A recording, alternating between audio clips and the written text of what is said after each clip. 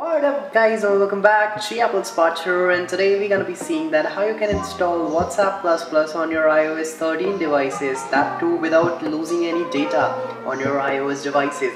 So here's the quick one, so let's begin with the video itself.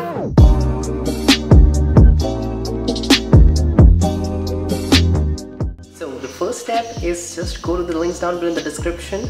Just make sure you open that link only into the Safari, and this is the iPhoneAppcake.com, and just click install, wait for the pop-up. Once the pop-up comes, just hit install and wait for until your apps get installed. So open the app and it will ask for the Untrust Developer. For that you have to just go to the settings, general, profile and device management, and you will find the profile and just hit trust, and you are good to go to open your app. Once you are done with this process, just open the app. It will ask for the device verification.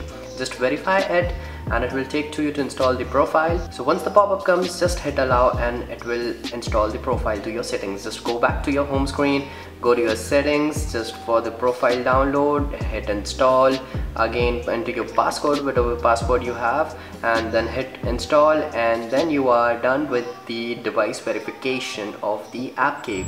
Once you are done with these things, just go to the AppCake application and then just go to the tweak ones, and after that you have to select the first WhatsApp for WhatsApp+ Talkie, and just open that and just click install. Once you click the install, don't hit the install button, just click the duplicate install and it will start downloading in your download section. As you can see that it's been downloading over here.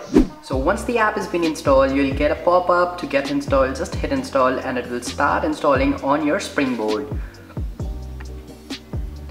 As you can see here, that is been installing over here. So as you can see that the WhatsApp++ has been successfully installed. So as you can see here now, this is my original WhatsApp and this is the WhatsApp++.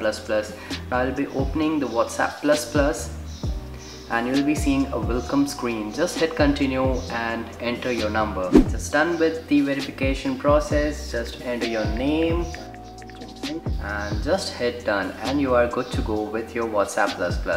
And you can see here the what's your preferences. In this thing you can find many features, and you can see the freeze the last seen, disable the read receipts, and blah blah blah. There are so many features, you can check it out over here. So that much for today. I hope you enjoyed this video. To make sure to hit that like button and that subscribe button. So please like and subscribe. Peace.